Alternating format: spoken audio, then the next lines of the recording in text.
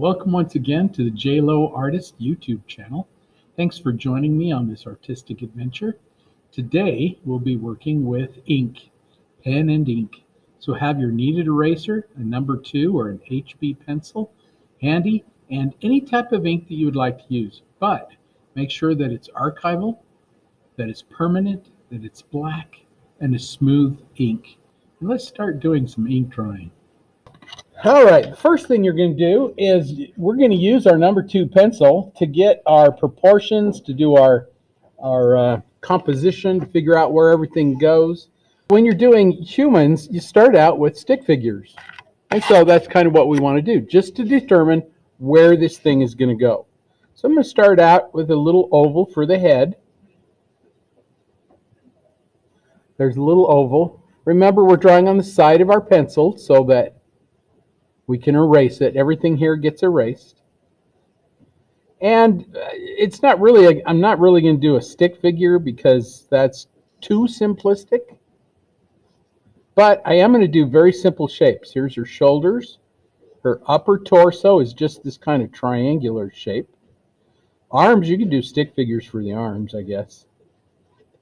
If you know a little bit about proportioning, the size of the head, if you kind of measure from the size of the head, you can kind of figure out where everything's going to go with the size of the head. In other words, if you take the size of the head and you go from the shoulder to the elbow, that's about the same size there. And then from the elbow to the wrist, about the same size. So you can kind of figure that out. You can just kind of make a little mark there. There's the elbow, elbow to the wrist. And then from the wrist on, there's the hand. And the hand, you just kind of block in. I'm going to put in the gun as just a little rectangle, just to remind myself that that's where it is.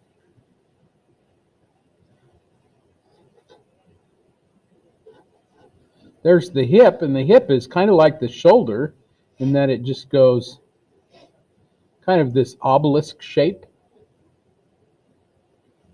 And then also something you may not know about balance in human figures, right below the neck, where the clavicle, those two little bones on your neck, they're clavicles, but where they meet is there's this little divot right there, and that's the center of your body. Whenever you have a load-bearing leg like she has, that's going to be directly under that little divot. So if I come straight down here like this, and just right below that little divot, make a little mark there, that's where that load-bearing leg is going to go. So I can start from here and go with my line to that load-bearing leg. That's where it's going to go. Then the other one kind of comes out about halfway through. There's your leg. So it is kind of a glorified stick figure kind of feel to it.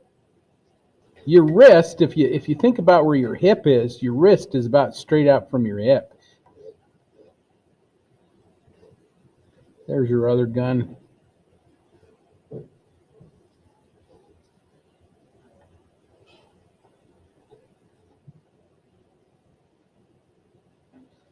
Normally when we do proportioning of the human form, in a superhero like this, we're about 8 to 10 heads tall. In reality, she's probably only about 7 heads tall. But superheroes are always expanded. Then what I'm going to do is I'm just going to take that, I'm going to put a little bit of thickness to it. Thick and thin.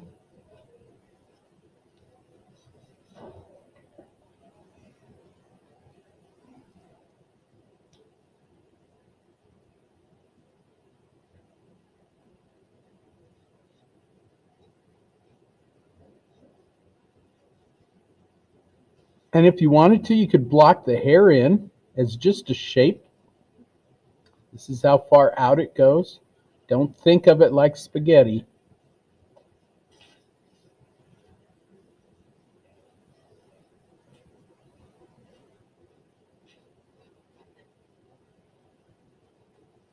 Your knee, there's a little bone on your knee called a patella. That's your knee bone. And wherever your foot is facing, that patella kind of faces with it. So it's really hard to turn your feet out and not have your patella kind of turn out with it. So just a thought. If you're riding horses or anything like that, you kind of look at that direction that patella is facing. Like I say, if you wanted to add something in the background, you're more than welcome to. I mean, we could just do little clouds. We could do a little shadow. You know, we need something back in there, but it's up to you what you put in there. What is most important here are probably faces and hands. And I would dare say that most of my students, that's the thing they fear. They're like, oh, please don't make me do faces and hands. Well, I'm going to show you how to do it, and we're going to take it step by step, and it's going to be fairly easy. Okay? So what we first have to do is I'm going to zoom into her head just so we can see what's going on a little easier. Okay, first of all, we are looking up into her face. And if you notice, like where her eyes are and things like that, you can just do kind of a little arch there. Just say that's kind of where the eyes go. The nose is going to be right below it. In fact, the tip of her nose almost lines up with her eyes.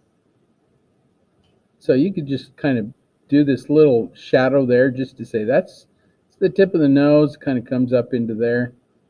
And then her lips are very curved. Everything's going to curve because you're looking up into the head. And the head is round. It's never level. It's always round. So look at her eyebrows. They're curved. You can start from the side here and kind of go up and around and curve there. And then the chin, we're looking up into the chin too. And instead of trying to draw a line around the chin, we're just going to do this shadow. And it's almost triangular. I mean, it's like thicker on the one side than it is on the other. And I'm going to draw down the thorax. So all we've done is mark it out. And if you're a little shy about doing eyes and stuff, you may want to draw those in. What you may want to do is just take your eraser and draw things in with your eraser. In other words, all I'm doing is getting rid of some of the edge around it. And it's going to end up looking kind of like eyes and nose and mouth, even though I didn't do eyes and nose and mouth. I just did little shapes. Because this is fairly small, we're just going to use a lot of dashes and dots. So the first thing I'm going to do is I always start with the eye, but you can start wherever you want to. So I'm going to start with this curve across the eye. I'm just going to do this little curve, very nice and soft.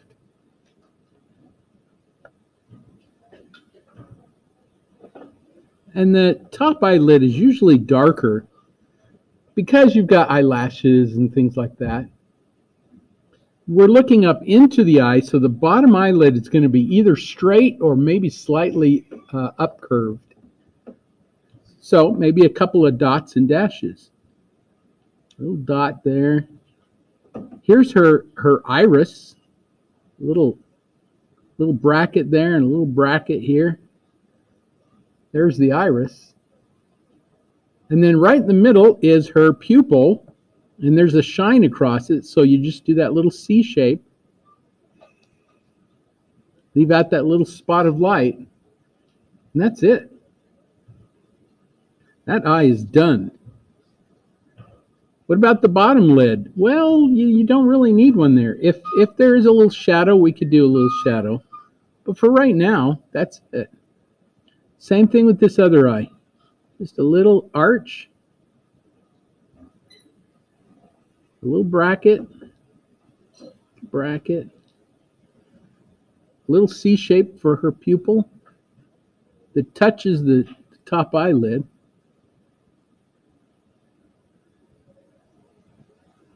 And you got it.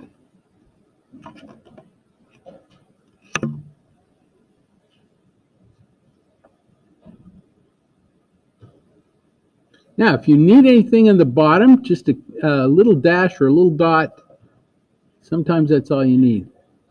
A couple little dots maybe there, a couple little dots along here.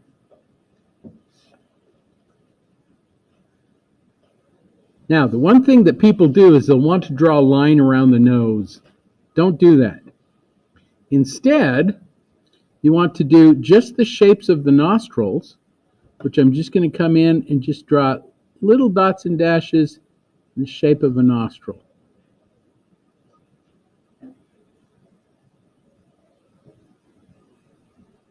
And on the other side,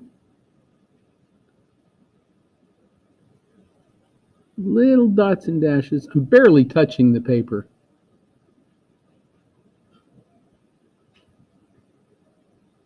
And then on this nostril over here, maybe a dot or a dash. And this nostril over here is a little bit more. It's a little more in shadow. And then down the side of the nose, you just put little hash lines like this. Hatch, hatch, hatch, hatch, hatch, hatch, hatch, hatch.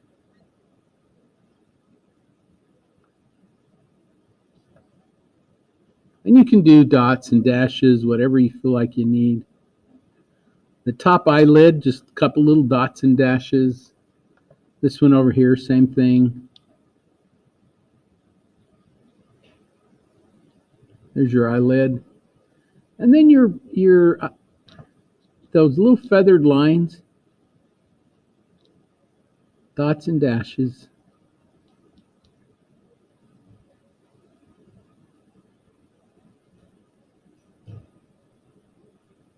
Now, we could come back into this if we need to.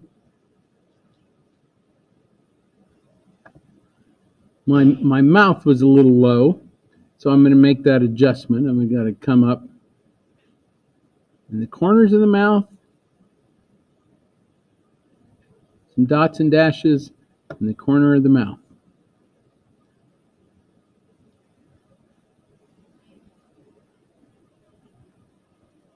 And if you want the lips to kind of show through, little hatched lines or dots. I'm going to just do these little hatched lines, maybe a couple little dots. But some of that you could just leave out. Bottom lip, hatched lines and dots. Like I say, we can always come back in and add more if we need to.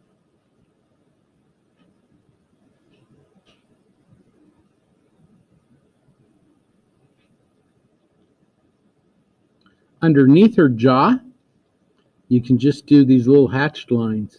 And again, in that little triangular shape. I've had to adjust mine, so I've got to go up a little bit higher than I had. I'm just going to do these little hatched lines.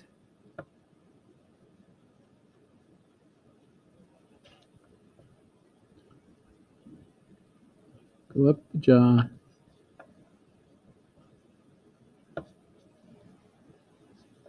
Her neck, where her thorax is, I might want to hatch through that.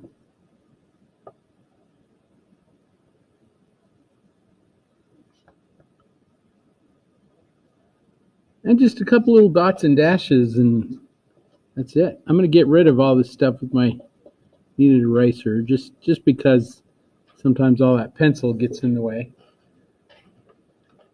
Mostly it. We can always come back in later on. Now for the second scary part, the hair. You look at your hair, pick out the darkest areas in the hair. So right around the side of the face, maybe just around this area up in here where it comes off the head, maybe this coming out there. And you just think, okay, I can see the direction that hair flows.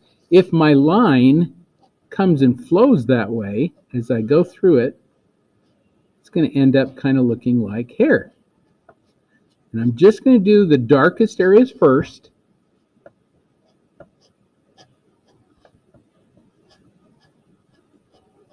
And then just keep going until it's as dark or light as I want it to be.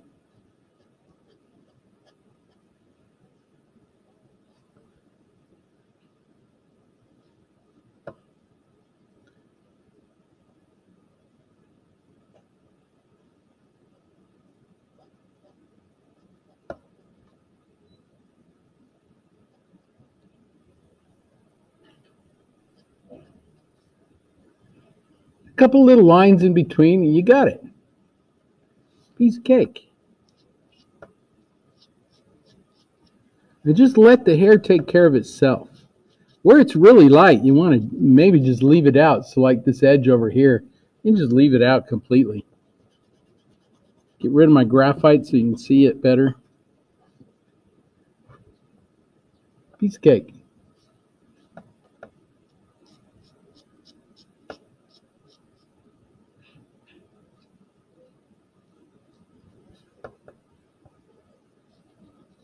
If it's really light, just leave it out.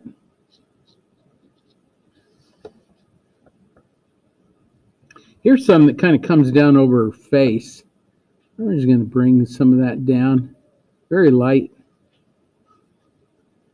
If there's a shadow, which there is right here, I'm going to use little hatched lines.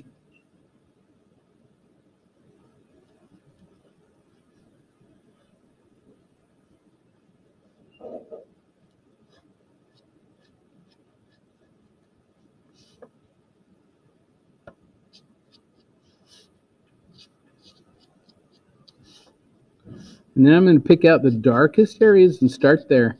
And just hatch through it in the direction the hair flows. Do some short ones, some long ones.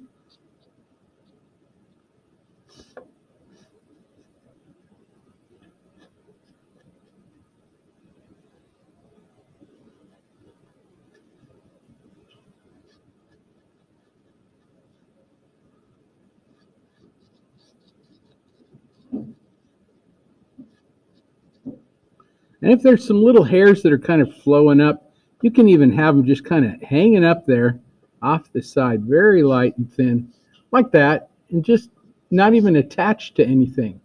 Everybody understands that's hair flowing around.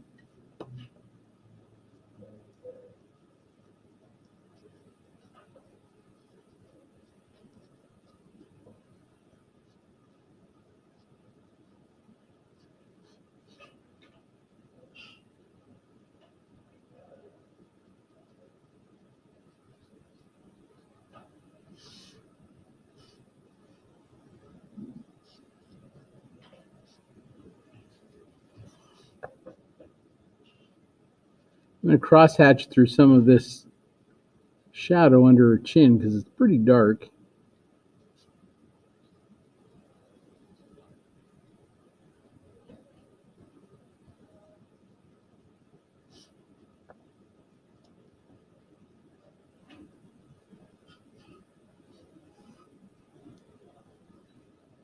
And if there's anything else you need, you could just do little dots or dashes.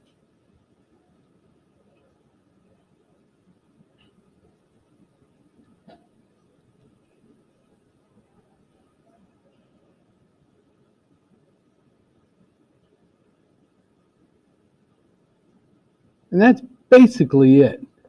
I'm going to add a little bit of line above this eye, just here because it's a little darker right there.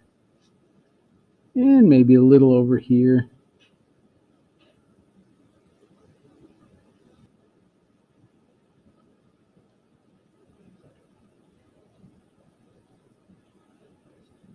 And that's the scariest part. It's pretty well done.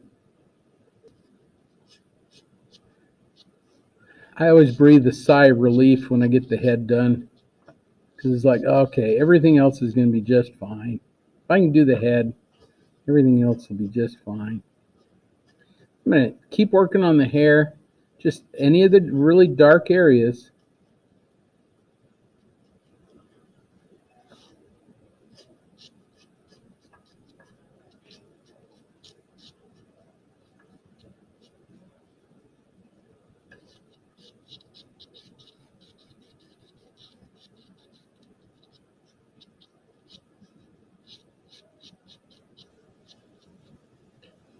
Some flow up, some flow down.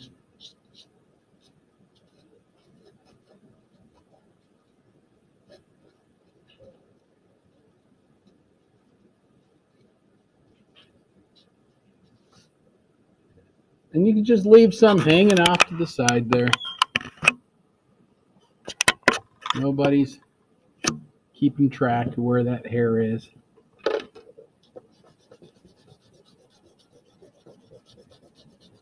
If you wanted that face over here to be, there's a little bit of shadow right there, and you want that shadow in there, you can just hatch through it very, very lightly.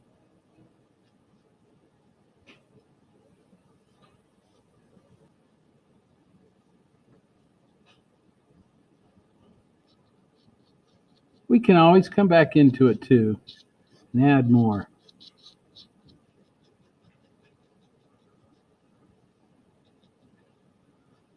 So here's the edge of her jacket. It comes down the front. There's a kind of a tall collar there. You can do a zipper if you want, just little dots and dashes. So I can see that little zipper. It's not a straight line that you want there.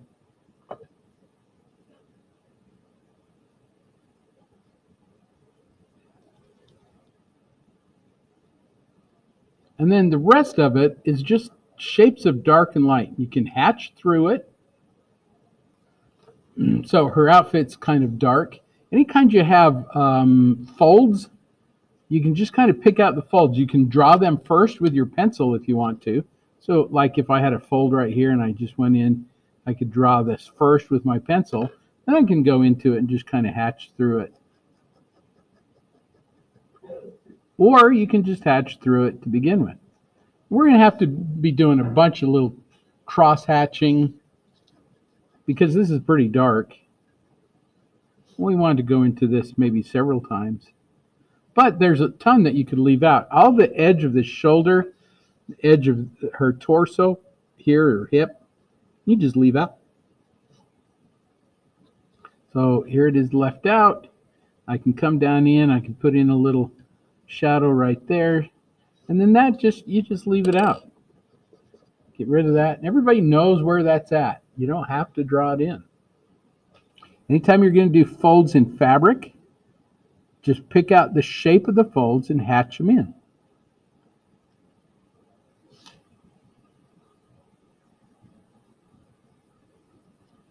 So here's the shape of the folds. You just hatch them in. Some are darker than others, so you have to go over it a couple of times maybe.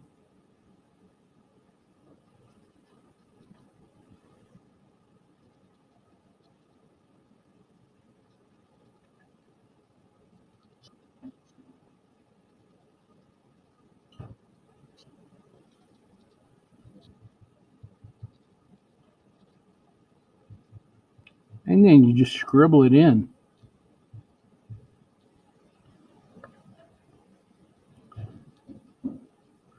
Technically, you can do just about whatever you want to as far as scribbling goes. Any little dark edges.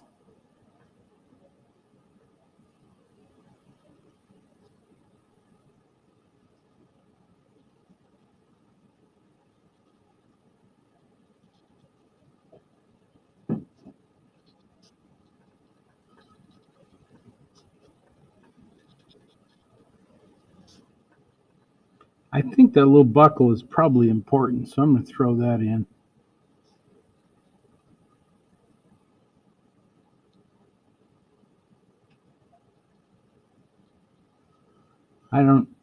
Can't really see a lot of detail there, but throw that in like that.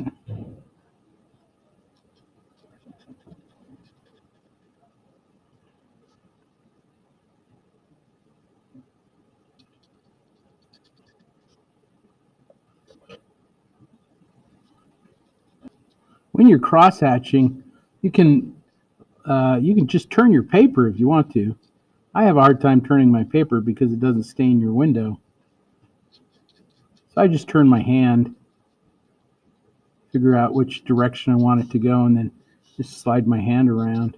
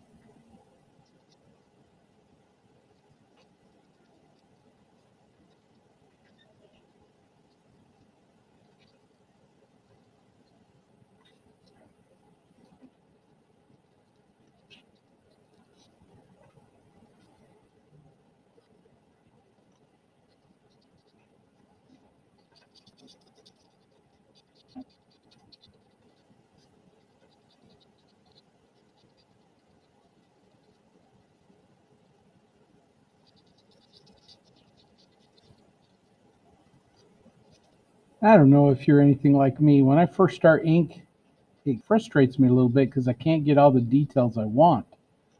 But I think if you just draw your darks and lights, the details come through.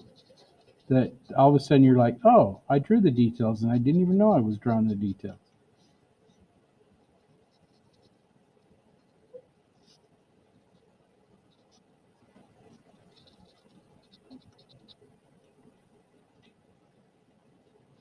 I'm not really sure what these things are around her wrist.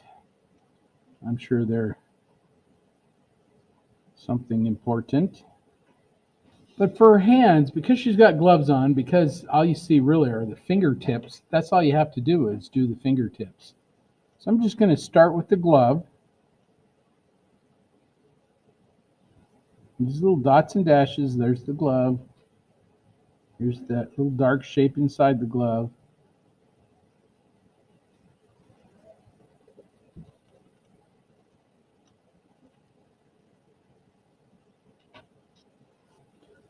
And then there's a thumb tip right there. You just do a little thumb tip. Don't worry about like the thumbnail or anything. If you think you need to have it, which you can see it, just do a couple little dots and dashes,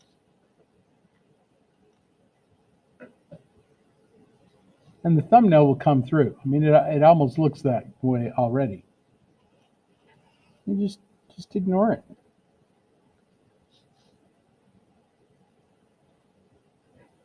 Can't hardly see the end of the gun, so I'm not even going to draw it in.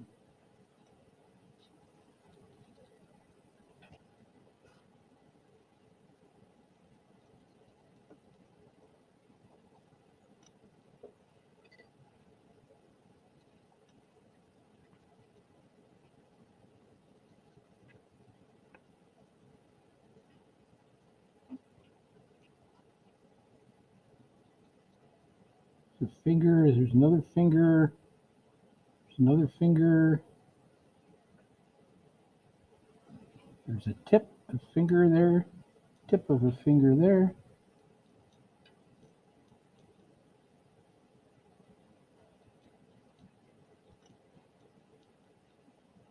And technically, that's all you need.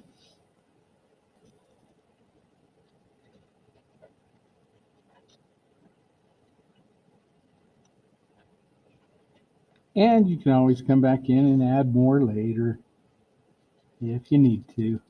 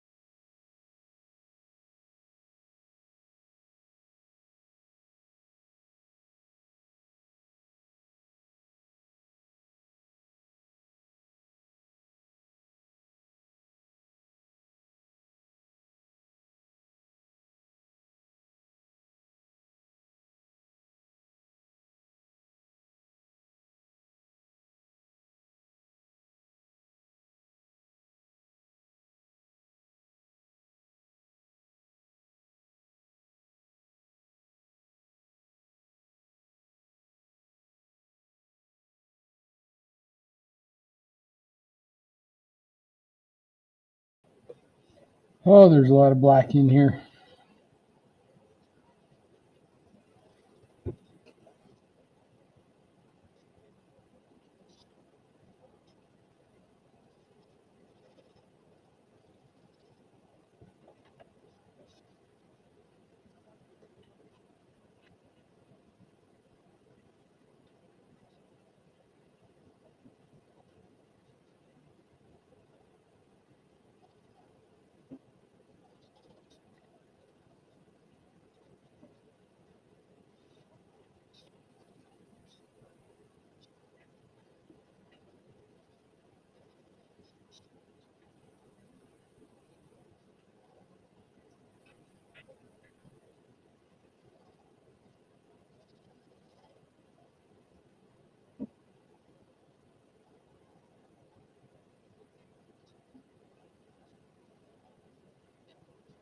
If you don't have room at the bottom, you can always vignette it. In other words, as it comes down, you kind of fade it out. You just less and less and less and less until it finally disappears.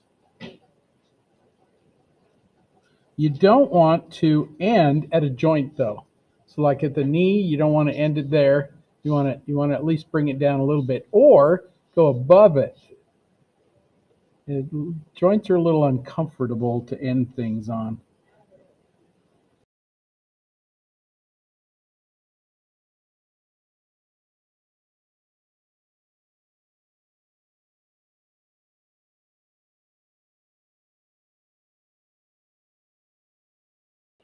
So I'm just going to leave her legs kind of vignetted out because I'm kind of running out of space there a little bit. And I'm going to just do a little bit of something in the background. I have no idea what this is. But something to just say she's on the ground. She's not floating.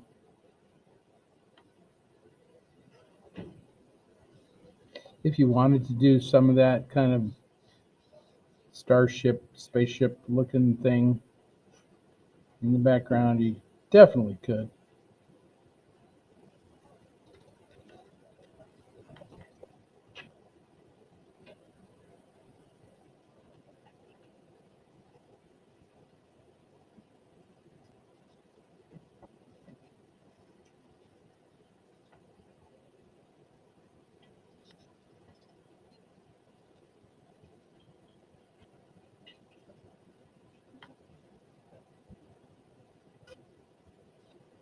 The last thing you do when you're to that point is you just kind of start finding some areas that you need to do a little darker. Just go back into them, hatch through them, whatever you feel like you need to do.